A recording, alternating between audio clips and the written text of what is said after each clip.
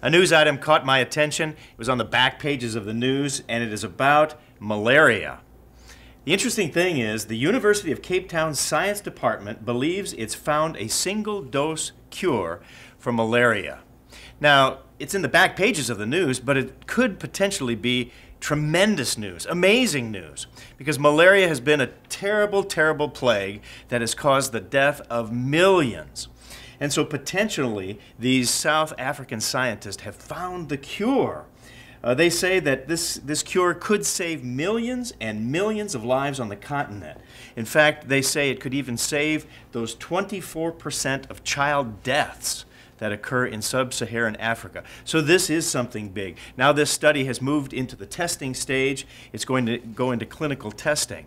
Now, one of the things that was interesting about this article, not only the fact of how big this could be as far as saving lives, but one of the things that the South African Science and Technology Minister said about how they came to this discovery. Here's what he said.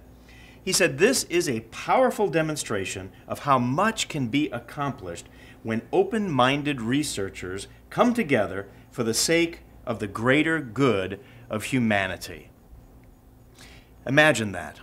People coming together, people of probably different opinions, different backgrounds, and yet they come together for the common good. They found that cure, that potential cure for malaria. So as I began to think about that, shouldn't that apply in our lives in just about everything that we do?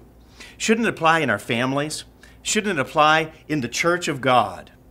Ephesians chapter 4, verse 16 is the passage that came to my mind. Here's what it says. It says, "The whole body should be joined and knit together by what every joint supplies, working by which every part does its share."